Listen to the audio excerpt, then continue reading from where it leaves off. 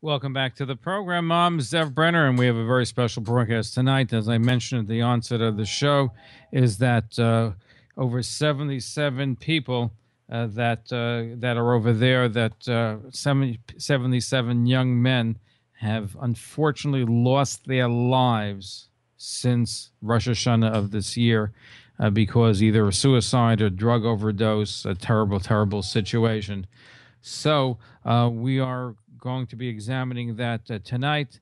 And in just a moment, we'll be speaking to Zvi Gluck from the Amudim organization. He's the director of that group. They do wonderful, wonderful work in trying to work with people, trying to work with families. But I think one of the biggest problems is we have to educate ourselves, our community, to what is going on. Jake, do we have Zvi on the phone? I know he's on the phone. Okay. So we're going to be getting him on the phone right now. And in fact, we'll be calling him, and you'll be able to call in tonight with your questions in just a moment as well. And our number, of course, to call is 1-888-NYC Radio. That's 1-888-NYC Radio. That's the number to call us. And and that's the number to call. And if you want to email us, zev@talklinecommunications.com. That's zev@talklinecommunications.com. An excellent way to get through it. A reminder, of course, we're weeknights with you on WSNR 620 on the AM dial. And we look forward to communicating with you. If you haven't done so, please join us on Facebook, on Google+, on LinkedIn. Also a wonderful way for us to keep in touch with you with our broadcast, our programs, and we'd love for you to be in touch with us on a regular basis. Okay, I think we're going to be establishing contact right now. Zvi Gluck, and you know what? I believe we have Zvi. We'll patch him over here. Good luck, Zvi. How are you? Good luck, Reb Zev. How are you? Sorry, a little phone issues here. Not a problem. By the way, I had the pleasure and privilege of seeing your esteemed father at City Hall at Gracie Mansion the other day at the celebration for Jewish Heritage in New York. I'm talking to Rabbi Edgar Gluck. Always a pleasure to see him, and you're carrying on his good work with your community activities. So thank you for being with us. Shavua Tov. Shavua Tov, and thank you for having me, and thank you for those warm regards. I want to begin, of course, on a sad note. I was in Borough Park the other day when I was told that a young man, 22 years old, committed suicide on Wednesday. I know people are visibly upset about that. Let's look at that. And then, unfortunately, another tragedy on Thursday. You're dealing with this on a day-to-day basis. Just tell everyone what Amudim does, and let's look at the tragedy that took place this week. So there's a couple of things. Amudim, as an organization, tries to do crisis intervention and help guide people to receive help and services that they need. And part of what we've been doing under the guidance of our Das Torah is to create better awareness so that people can get the help before it gets to our doorsteps, so to speak. And I just want to mention that, when it comes to publicizing these types of things, it's not so simple. And I'm just going to say this out there now because I'm sure some of the callers are going to have this question. There are studies that show that sometimes publicizing these matters may be harmful, and there may be copycats and people that may try to do things because they hear that others have done it. And then there are studies that show the other way, that publicizing these things will help to bring awareness and ask people to reach out and get help. I'm not a clinician. I don't know which one is accurate. I know personally when I do send out mass emails or when we do awareness events or interviews such as this, we do find an influx of calls of people seeking help. And that is really the purpose of why we're trying to do this, is to bring publicity, not necessarily to speak about the individual cases or the yechidim that are no longer with us, but if we can use that as a, springboard to get others to know that there is help available and there are resources out there, that they should want to do so. And by the way, I know every time you're on the air, you always tell me a lot of people call in afterwards to get help, and that's the reason why we have you, because we have to educate people about it. And there are people who need help, may not even know there's an avenue for them. They may think they're alone in their problems, and when they realize that there are others that are out there in a similar situation and there is relief and help, so I think that's important for some of them that unfortunately in this kind of situation. Absolutely. So let's look at what happened this week. Unfortunately, two tragedies took place. One Wednesday, Thursday. Let's look at what happened, and then we'll analyze what's been going on since Rosh Hashanah of this past year. So on the case that happened on Wednesday, unfortunately, where a young man, is no longer with us, I have to be honest, I do not know the specifics other than what the media is reporting. This is not someone that we were involved with, either on treatment or on therapy services. But what we do know is that a young man is no longer alive and no longer with us to share his pain and see what help could be done. Obviously, there was something there. The following tragedy, which was the next morning, or early afternoon rather, is a young boy that was found of an apparent drug overdose. And this has been, unfortunately, a very common phenomenon. It's been happening, just so much, and we're hearing about it, and we just made the decision to no longer allow this to be swept under the rug. The families are suffering, siblings, parents, spouses, children, whatever it may be, and we need to do whatever little bit we can to help. Because of the sensitivity of these issues, and I know this from dealing with our place, where they've had young people also, unfortunately, lost their lives to drug overdose and drug abuse, where sometimes the parents themselves have trouble grappling with that and going to a funeral and been participating. So you can imagine outside the family, it's a lot tougher dealing and grappling at some of the issues that affect general society also unfortunately affect us in the New Orthodox Jewish community as well. Right. What comes to mind is the story that the great Rav Shalom Shwadron has said many times, where he said that he was once walking down the street in Yerushalayim and there was a child that was injured, and somebody picked up the child to run to a hospital. And a woman walked by and said, "What's going on here?" And someone said, "Oh, a child, got hurt." And the woman said, "Oh, you should have a refuah shalema." And as she got closer, she noticed that this child was her grandson. She started screaming, "My Meirel, my Meirel, we need to save him, it's my Meirel." And that's really what's happening here. And that's what's happening here on a regular basis. Every time we hear about a story, the story is irrelevant. We're always thinking as if it's somebody else. Oh, Nebuch, that poor family. But we're not internalizing it and saying this can be one of our own. And I think in order for us to really be able to do that is we need to understand the awareness. And there's a lot of it, and we can discuss in detail some of what should be done for prevention. But if we really feel that each and every member of our community is our own family, which we should, then maybe we'll be able to take the appropriate steps, and it'll be, in every case, my mayoral, as opposed to just somebody else's. Now, let's look and analyze some of the facts, and we'll get to possible solutions, at least to try to mitigate the circumstances. Are the majority of the cases that you're dealing with, the 77 since Rosh Hashanah, are they drug overdose? Are they suicides? Are there other issues? Let's look and see what exactly is transpiring. So I'm not in my office, as you know. I'm actually upstate, so I don't have all the data in front of me at my fingertips. But of the 77, most of them were drug overdoses or alcohol-related. And then there was a sad larger number of suicides as well. But most of the deaths that we're dealing with is part of this growing drug epidemic that is plaguing our community as so many others. So drugs is a certain important issue as to what people... Now, are we also dealing with people depressed? Are they these people who have been victims of molestation? Are they dealing with some other personal issues that are making them turn to drugs? Because it's not just somebody just using drugs and overdosing. There's sometimes other reasons as to why they're using it. So you hit the nail on the head more often than not. And I'm not going to say 100% of the time, but certainly a large percentage. People that turn to drugs or people that turn to suicidal thoughts and even carrying it out have suffered a very, very serious trauma when they were younger. Sexual abuse is certainly on top of that list. But then you also have matters such as bullying in schools, physical abuse, severe emotional issues. You might even have people that have certain learning disabilities and because of that got bullied in school and then turned to other things. So there's really a lot of issues that are going on at once, and we keep in the community beating around the bush instead of trying to tackle it head on.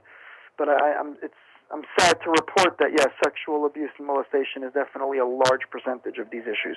Unfortunately, I remember there was one young man who came to our studio a number of years ago, and he was a former member of the Soccer Hasidic community. By the time he came to me, he was full of tattoos. I don't believe he was as observant as he once was.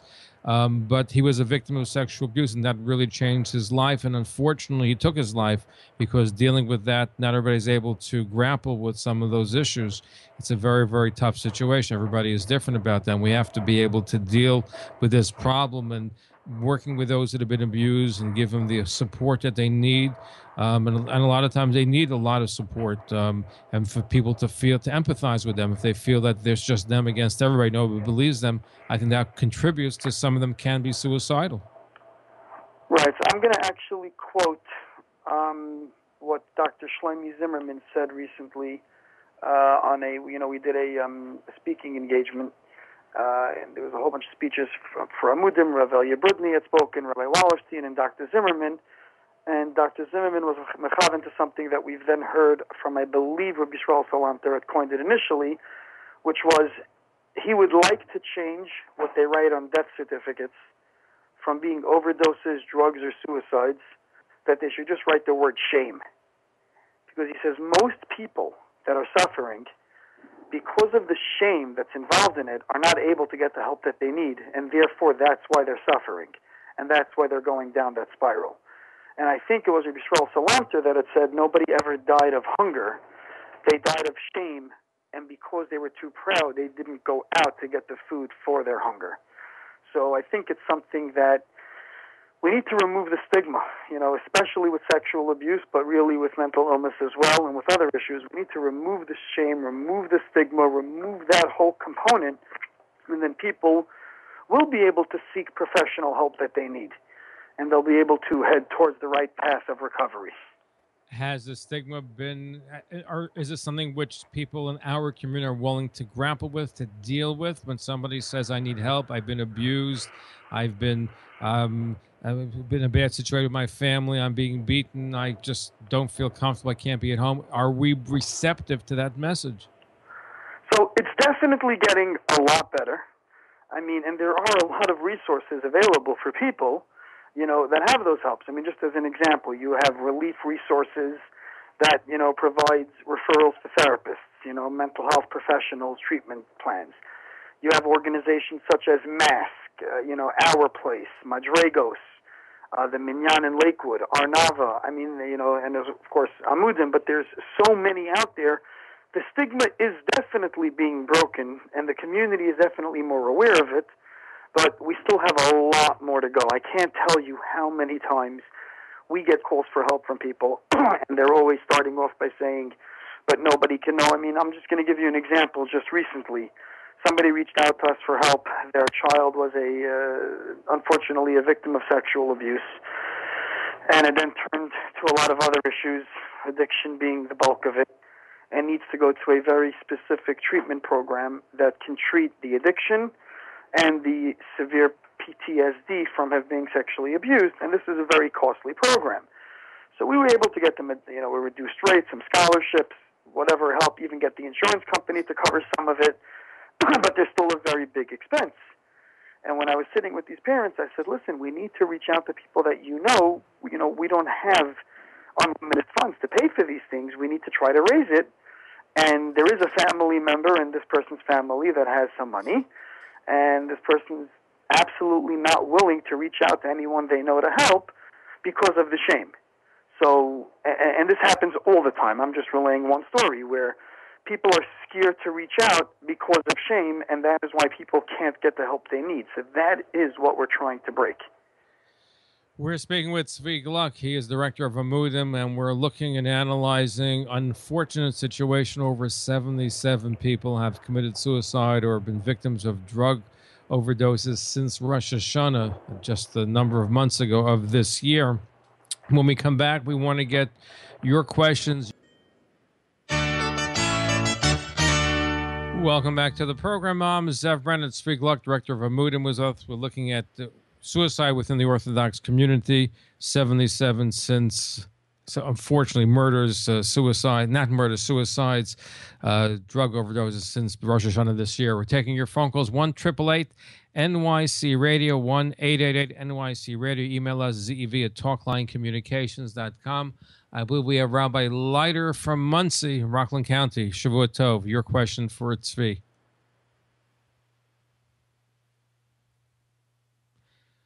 Rabbi Leiter, are you there? Yes, Yes, can you your hear me? question. Yes, go ahead. Your question for Zvi Gluck. Yes. Could I inject some optimism, albeit at the risk of being a bit premature, with regard to the segment of the suicides that are due to molestation? I think that, in part, the battle is not as hard as some people think it is. And that's because if we would just take the cases of the known molesters that basically everyone agrees have been molesting kids for many years, and we go after them full force and thereby put the enablers of those molesters on defense, we would be able to make a dent in the molestation crisis that's in part responsible for the epidemic of suicides, at least that segment. And that's not so hard to do. It doesn't take a whole lot to get the tzibur aware and opposed to the enabling perpetrated by certain Rabbonim and Askonim that are keeping the well-known molesters on the street. So what's your question for Zvi Gluck? What do you want Zvi Gluck to do? What's your question for him? Well, is that a realistic strategy in his view? What a realistic strategy to do what? Isn't it realistic, instead of at least to deal specifically with the segment that's due to molestation, to focus, instead of focusing on every molester, focus on the known molesters, go after them full force, and thereby put their... The strategy should be to go after the known molesters full force. Okay, Tzvi, your response to that. So I'll answer as follows. First of all, the majority of molestation occurs within the confines of people's homes, immediate family members, and close family friends. So that's the largest percentage that we're dealing with. Obviously, of course, if there are known perpetrators, we need to do whatever we can to make sure that they're not able to perpetrate and hurt anybody else, whatever means necessary. So I fully agree that I'm asking to step up to the plate and be aware and accepting of these issues and dealing with them. But I will tell you that we're certainly getting closer than we ever were. But that is a very valid point, yes. I mean, because I see that as a big gap in the anti-molestation strategy. I think there's a lot of simple things not being done without any good reason for it, maybe because people aren't focused on it. But if that one strategy would be employed effectively with focus, I think we could make headway where it's not been made for years. Okay, I think he said that that was a good idea, and we appreciate your phone call. Thank you. Thank you. We're going to take some email questions. Here's an email question from our listener, Tzvi.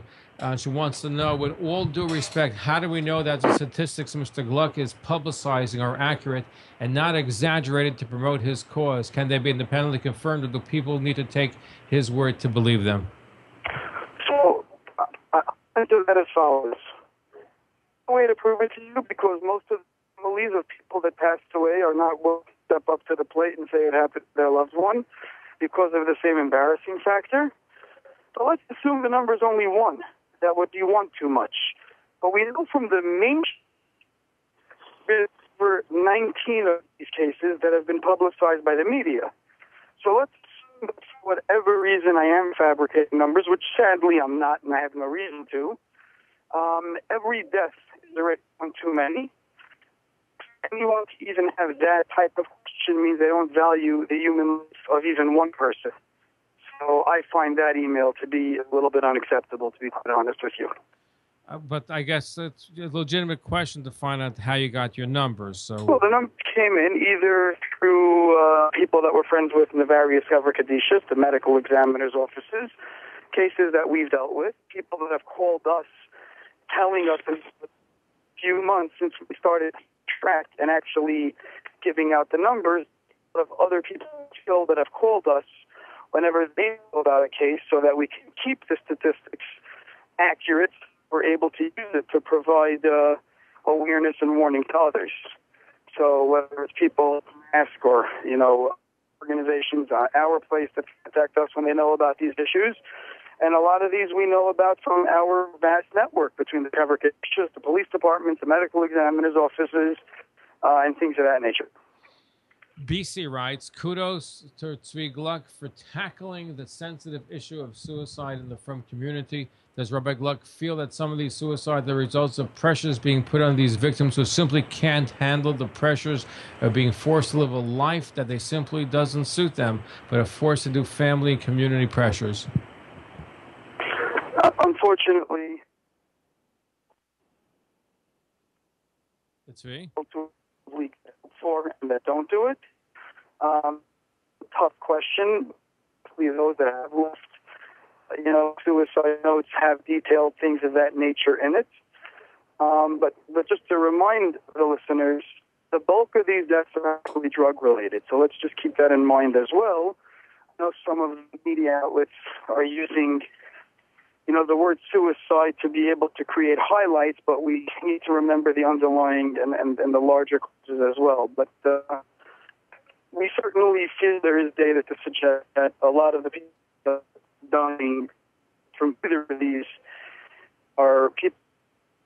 Let's see if we can get a little better connection. So we're going to break. We're also going to hear the latest news from Israel. We'll continue our conversation with Zvi Gluck, doing an outstanding job at Amudim, dealing with tragedy in our community. You just heard about 77 people, unfortunately, lost their lives due to suicide, a drug overdose since the beginning of the Jewish year, since Rosh Hashanah. 212-769-1925, 212-769-1925. And Zvi Gluck is our guest, so we'll get to some of your emails right now. Here's A.I. Rubin, writes from the Lower East Side of Manhattan. He goes, Shavua Tov to both of you. Zev, great show as usual. The only way things will change is when Zvi Gluck has his own weekly radio show on as many Jewish stations as possible, so that this great tzaddik can get and bring his precious message, over to hope to Yeshuas and as many people as possible. Why doesn't he have the Amudim hour on the air?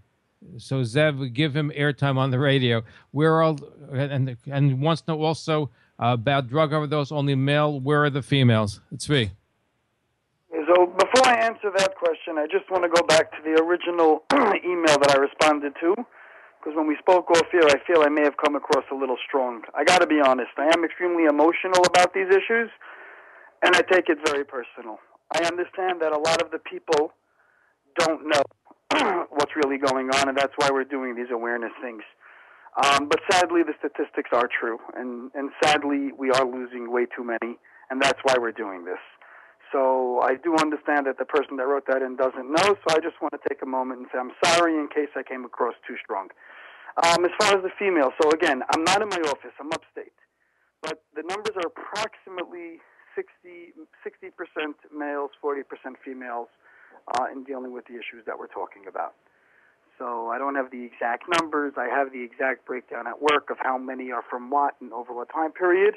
And we do this again or whatever. I can get you those data, or if somebody specifically wants it, we can email it to them as well. And yes, we'd love to see Zvi do a weekly radio show on these issues. It's certainly very, very important. So AI, if you or anybody else can get any people to back it up, please contact us. And we'd love to see it on there. I think can be very important to provide a really vital community service. So AI, good question. Here's one from David in Queens. The fact that we have lost 77 precious neshamas in such a short period of time is heart-rending. Yasher koach to Rabbi Gluck for all the amazing work he and Amudim do. I'm wondering why we're pumping overdoses with suicides. Is it because we can't always tell whether an overdose is a suicide, or because we feel that overdose and suicide have the same causes, or some other reason? So the simple answer is because we decided to make a cutoff at the age of 35 years old and just figure out how many people are passing away. We weren't looking to break it down. We're looking to make awareness. Yes, it could be many times that the overdoses may have been suicides. Could be not. Most overdoses we know are accidental. People that were clean, their body built up a tolerance to whatever drugs they were using. And then, just to give a simple example, somebody takes a lower dose, and then as they become a bigger addict, they take higher and higher dosages. Then once they get sober, their body builds up a tolerance again to what would have been the lowest dose. But if they chas v'shalom relapse, they sometimes go back to the most recent dose they took, which their body can no longer handle, and that's a fatal and lethal combination, and that is why they pass away. So we call those accidental overdoses. So the real reason is, I don't know what to do. I know this is happening. I know we're losing our kids. I know that 77 in 10 months is ridiculous. It's an epidemic. It's a magefa. So we're just out there saying, help. I don't have the answers. I really don't. But I know that what's going on now is not helpful. I do want to just share with you, Zev, a quick story, which is one that keeps me going. Because many times people call me and say, you're crazy, you're screaming too much, you're too emotional, you're never going to change it. So I got to just say one story, and I'm going to try to make it quick, Zev. We're familiar with Rabbi Eckstein from Dar Yesharim, right? Sure, does amazing work as well.